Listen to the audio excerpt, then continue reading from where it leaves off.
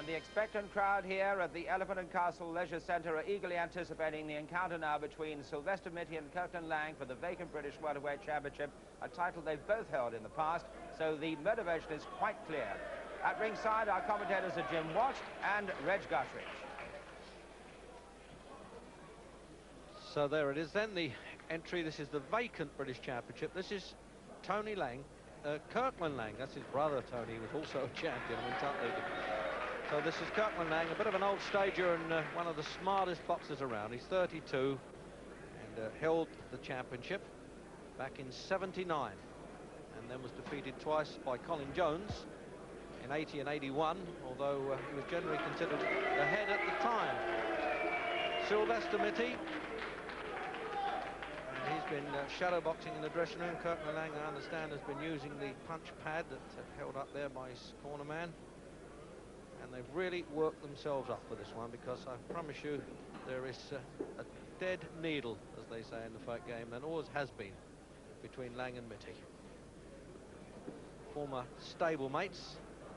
There's Sylvester Mittee, and also won the championship, but lost in a 3-title match to Lloyd Hunningham. Gentlemen, please. This, ladies and gentlemen, is the main event on this afternoon's programme.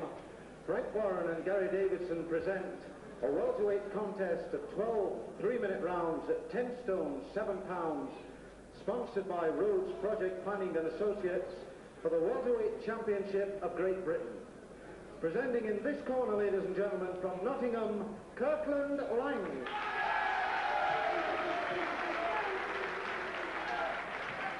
And from Hackney, ladies and gentlemen, Sylvester Mittee.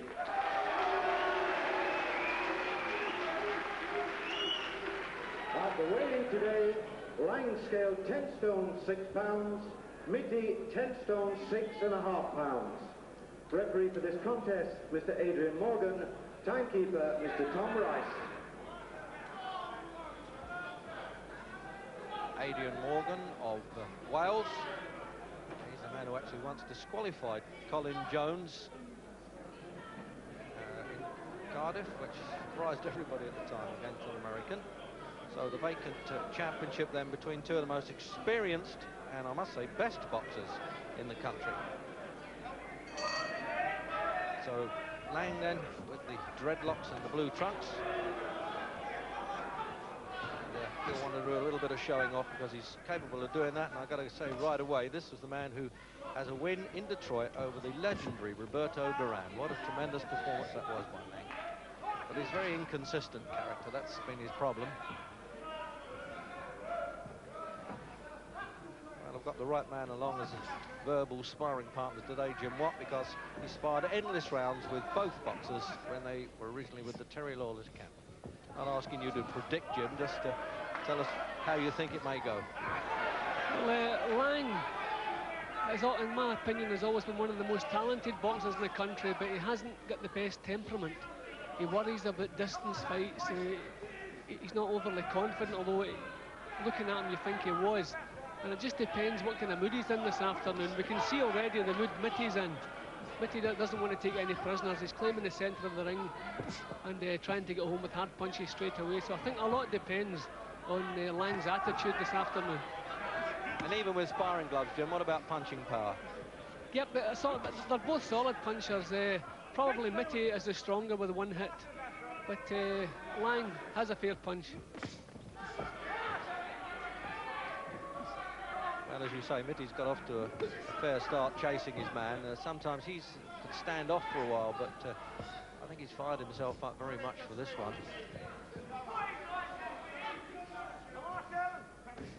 Well, it's probably, let's face it, the end of the road in title terms for a loser here. Oh, there we go. A little early here, or late for wrestling, and Laing's quite amused by that. We don't want 3-4s and a submission. I don't often see this Welsh referee working in the London rings, right in the heart of higher mash country. I think Mittee's trying to do a psychological job on him now. A little bit untidy there, but not a bad move when you think about 12 rounds. In other words, look how strong I am.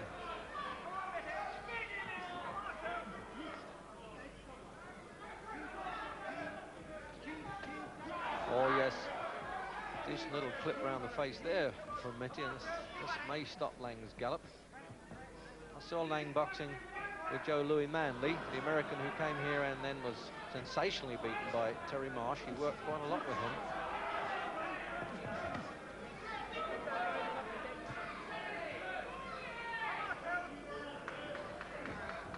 Former amateur champions, former professional champions. They really know a move or two here. I was going to say more strokes than Steve Davis.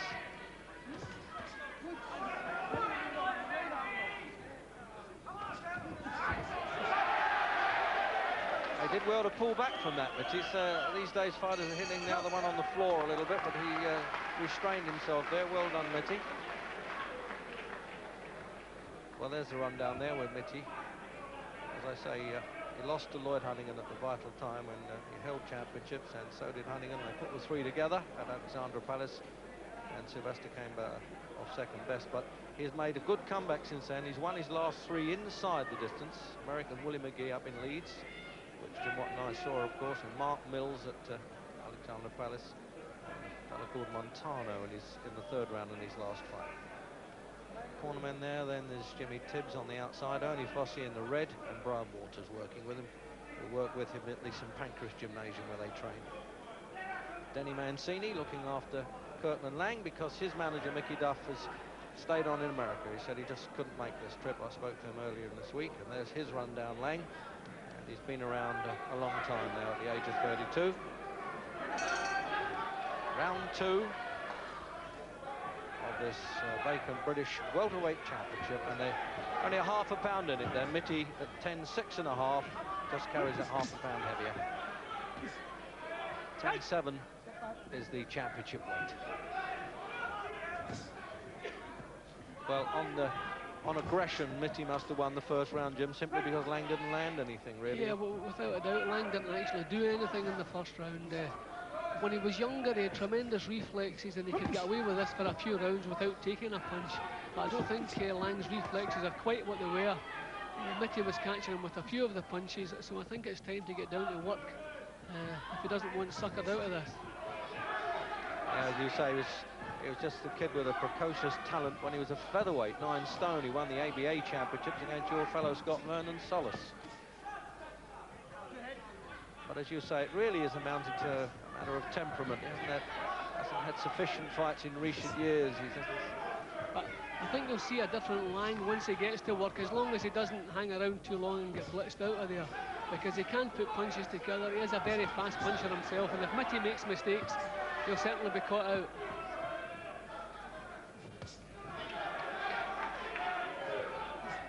Well, Mittee's a good thinker as well. They used to call him the Don.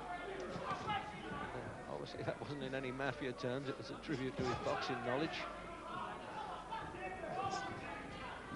Mittee tends to commit himself a bit more than Laing will. He's more liable to make some mistakes here. The thing is, he's got to do that, though, Jim. He's got to carry the fight to Laing a bit, isn't he? Yeah, well, if he doesn't make a fight of it, Laing never will. Laing likes to move back, counter-punch.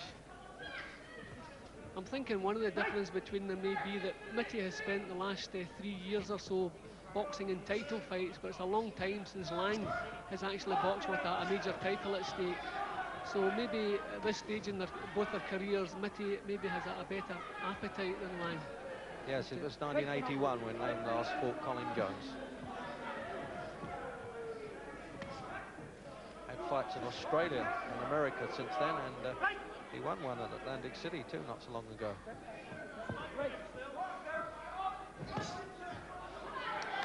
A bit of a shove off there by Laing, and threw a punch and used the forearm there.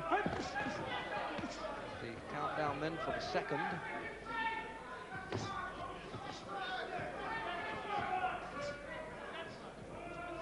Now he's stopped the running about now, Jim, as you say. Looks like he's getting down to business, Laing. Yeah, but he's still carrying his hands in a silly place. He's dropping them right down to the side. He can whip punches up from there like some of the Americans do, but it's never a good idea against a noted puncher like Mittee.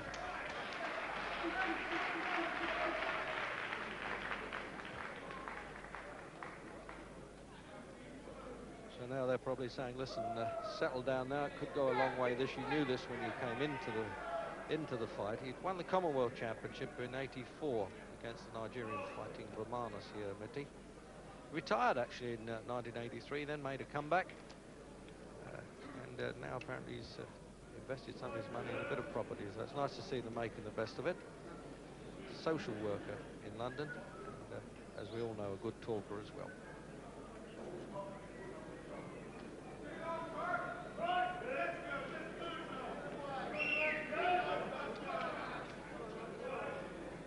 Well, if he can listen to all those orders, there seems to be quite a few of them coming in from the team in the corner there. He'll be okay, Mittee. Born in St. Lucia, brought up in Bethnal Green in London. Into the third. And I think the referee Morgan was waving to the cameramen, Fleet Street performers there, to keep their cameras out of the way.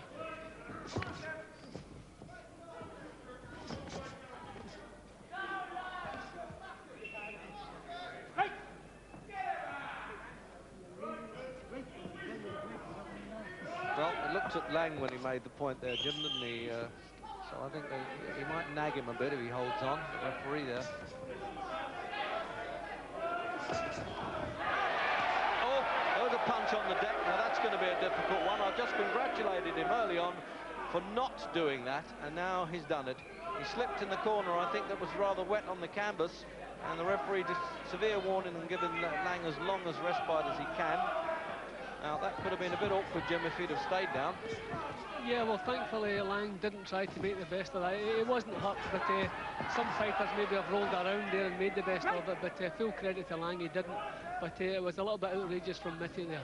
Just over the minute gone then in the third. Oh, well, we're getting plenty of incident. I said that there was no love lost when they came in, and I meant it, and I think you can see that.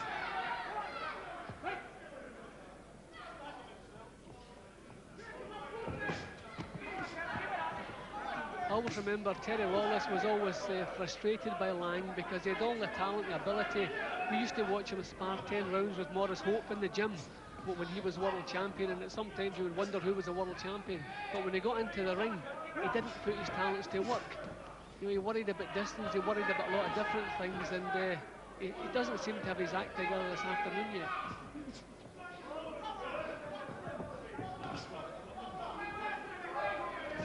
To go with it, of course, the managers are hot rival promoters in this one. Nicky Duff with Laing and Frank Warren with Mittee.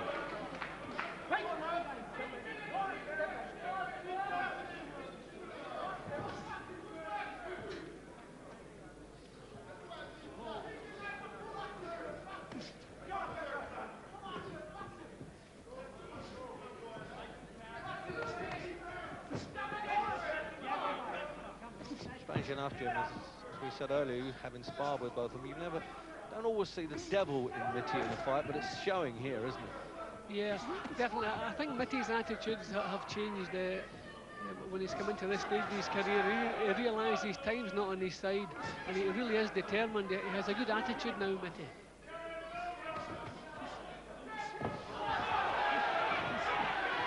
Oh, he did well to get away from that, Laing. Mittee was just standing off waiting for him to make one more mistake, and he'd have nailed him with that. But he's slippery as anything there. A Houdini job, that one.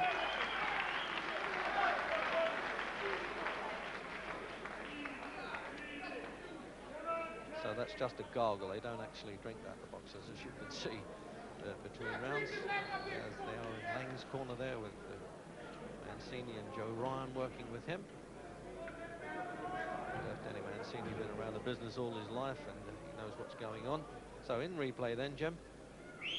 Yeah, well, again, Mittee the one trying to come forward and throw the meaningful punches.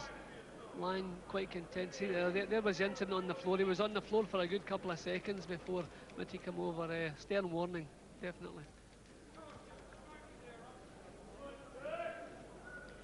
Well, I don't know whether Mike Tyson started this thing about hitting after bells and people being hit on the floor. It's all kinds of flouting of rules have been going on in the last 6 months or so in boxing. We only get them occasionally. Round 4.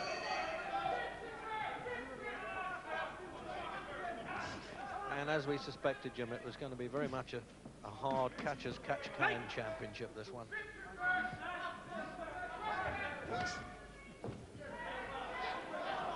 Mittee still retains a fairly high rating, really, in the world at WBC, and Laing is now down in the over 20s. But that's only because of inactivity in many ways in Laing's part, certainly not mobility. See, Laing is used to, because of his speed and his boxing ability, Laing is used to winning the first stage of a fight, and then sometimes loses his concentration and struggles a bit later on. But he hasn't won the first few rounds here. I don't know how that's going to affect him. I don't know how he's feeling at the moment. We normally expect his best work to come early. Oh, that was a good right hand over the top there, and he flinched there, Mittee, as though I think he caught his head as well, Jim, after he'd hit him with the right hand in the 4th round, with a minute gone in the 4th.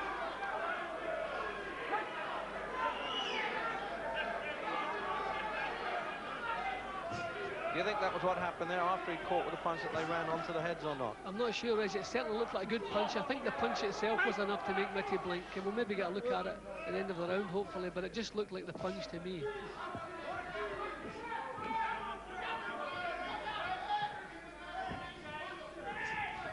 Well, I think the surprise on Mittee's face stayed far longer on there than the pain from that punch.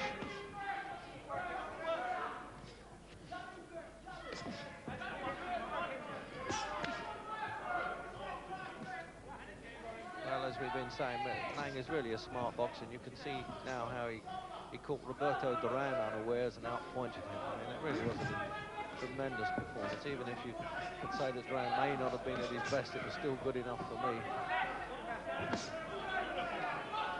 Minute to go. Oh, good 1-2 punches. The left hand, right hand following in. Mittee's just walking towards that right hand a little bit dangerously. See, another thing, Reg, Laing has always been a welterweight. I got the impression when Mittee was boxing Hunnigan, it was like a welter. I know Hunnigan's exceptionally good, but it was like a welterweight in with a light welterweight, and a couple of signs showed up again there. When Laing unloaded, you could see how badly shaken Mittee was by the punches. Although Mittee is slightly heavier, his best work, we have to remember, was at 10 stone. Yes, he had a 15-round fight, so he knows what the distance is. That's no longer applicable in British or European boxing, that distance.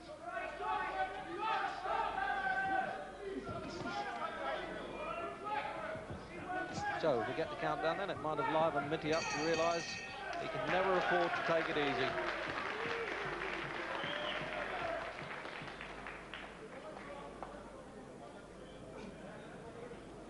So replay of that incident now, Jim. See how you weigh this one up. Showing the right hand. Yeah, but just looked like the punch. Yeah, maybe a push with the forehead there, but I think the punch was the thing that was making Mittee blink. A good shot it was. Yep, and all of a sudden the fight turned all the way around, and for the first time we see Laing with a bit of confidence looking to unload. There it is at a different angle now. Follow-up stuff coming in. He had an impressive round there, Laing. Mittee came back, but certainly, who knows, that one punch might have made some difference now to the reading of the fight.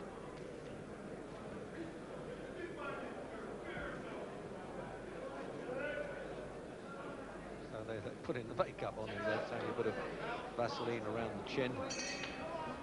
Round 5.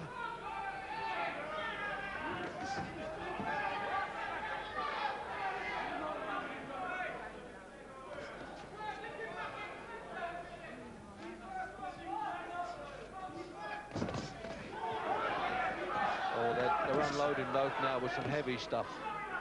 I think the sparring's over, Jim, don't you?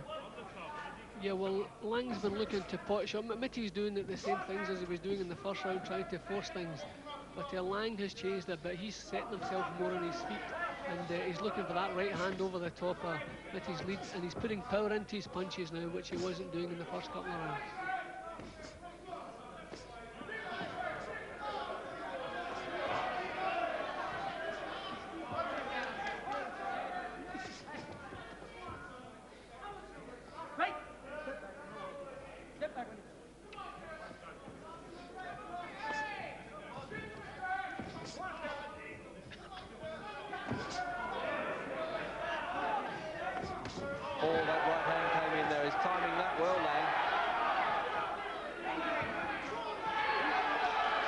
thought of warning him on the back of the neck with that one. I'm not sure I agree with the referee there, Jim.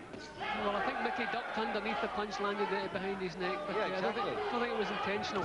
But, oh, that was a perfect shot. I don't know. It's all right hand happy, but it's paying off now, as Laing has got Mittee trapped in Lang's corner almost, and now he's been able to move away.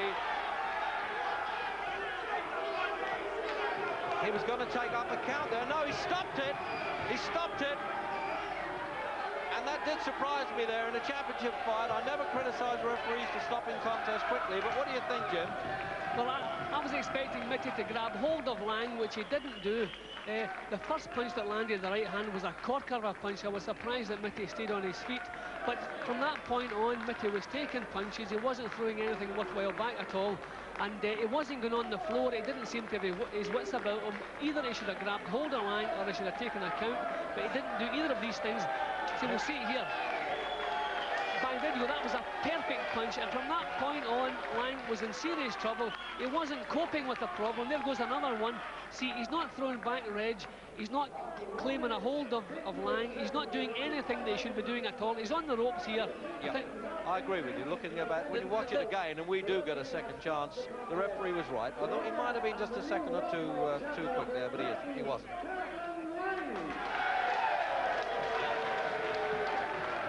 There's a presentation being made by a former boxer there, Phil Lundgren from London, who's now a steward of the Boxing Board of Control. So it's a championship again now for Kirkland Laing of Nottingham. And all points east. He just fights everywhere, this fellow. America, Australia. He's been all over, and I must say he must have whipped himself into tremendous shape, because he knew that this could be the last time around, and disliked Mittee, of course, and was determined to win. That's the famous Lonsdale belt. And here's Jim Rosenthal then with the new champion. There you go. Kirkland, many congratulations. We might have been a bit surprised how quickly that fight finished, were you? Certainly not. It's only a matter of time, you know. He came out rash with me, but I know I was just cool. As every superstar, I was just nice and cool. And it's only a matter of time, you know. I wasn't even in second gear yet. As I say, I'm dedicated to the best man. Mind you, started off very slowly, didn't you? Yeah, right. The plan? What was the plan? I watched him with Hannigan, you know, and I didn't want to get panicky. Just cool and composed. Now, was there genuine needle between the two of you, or was it just pre-fight ballyhoo? Pre-fight ballyhoo. Yeah, of course there is. Yeah, certainly. We're friends really deep down. And what now? I mean, you're hardly a spring chicken, are you? What now for you? Well, I'm back again. This is it. For real. I was never for real in the beginning. I beat Roberto Duran, and I wasn't even ready mentally. Imagine what I can do now. I'm ready mentally. Listen, I'm sure you'll be delighted to have a look at the end of the fight. And if you just have a look down, and here are the last moments, and you tell us all about them. There you go. The right hand's overly tough. I've been practicing all that for weeks. Look, I couldn't even show my true ability, and the man didn't give me a chance. It was so rough, you know what I mean? Huh? Look at that, a little bit of killer instinct coming back in play. Right, and you would have no complaints or no surprise at all about it being stopped there? Oh, certainly, no, he was off his feet. His sheer busting instinct kept him out of the way. Trained very hard for that. Listen, you've had your ups and downs. It's good to see you back and smiling, and with a belt round your waist as well. Kirkland Laing is back. For years, people have been saying to me, I'm the greatest thing since Sugar Ray Leonard. And why not rich man and healthy man? Everywhere I go, I get it. Get Rocky Kelly together. What, right now, I would like Colin Jones. Right, the message is clear. Thanks a lot, Kirkland. Well done. Thank you. Well, as Jim suggested, when the end came, it really was so sudden, and so Kirkland Laing has that British welterweight title again, and although at 32 years of age he may not be a spring chicken, he has all kinds of aspirations. We can actually go across now because Jim Rosenthal is ready to talk to the loser, Sylvester Mittee. Yes, thanks very much, Dickie. It's not always that the loser comes over so quickly. Sylvie, what was your view on how that fight finished? Well, I was doing very well in the fight, and what happened, the last shot, Kirkman threw a right-hander and the thumb was sticking out. And the thumb went into my eye, and it totally messed up my perspective. And after I got that thumb in the eye, it also upset my balancing, because I can't focus out of that eye. And literally, when he hit me in the eye, it was almost like, well, the only thing I could describe it, it felt like the eye was pushed to the back of the head. And it just, as I say, just messed up my balance mechanism. But after the way you started, were you a bit disappointed at the way he got you and obviously hurt you? Yeah, but Kirkman was getting tired. I know that, and it was basically it was the last. I think it was the last-ditch effort. I mean, had I weathered that, had I not got a thumb, I was still strong enough to take over Kirk in the later stages. Listen, it's tough to ask you this while you're still sweating and obviously very disappointed, but people will ask now, well, what is there left for Sylvester Mittee? Yeah, I also asked the same thing as well, but I'm terribly disappointed now, and I don't think now is the right time I could come out with an objective opinion. So I'm going to look at the fight, see how I was performing, and within the next couple of months I'll make up my mind what am I going to do. But at this moment I'm terribly disappointed because I know I had a beaten a Kirk had I not, and it was a good punch. But the most damaging thing was the thumb got me in the eye. Listen, appreciate you coming over. Thanks, Unfortunate. Let's go back to Dickie. So Sylvester Mittee needing time to think, but of course the winner, Kirkland Laing, delighted, and he has that British welterweight title again. Cheers going up now as he leaves the ring, as you gather behind me. Let us continue now with the main supporting fight.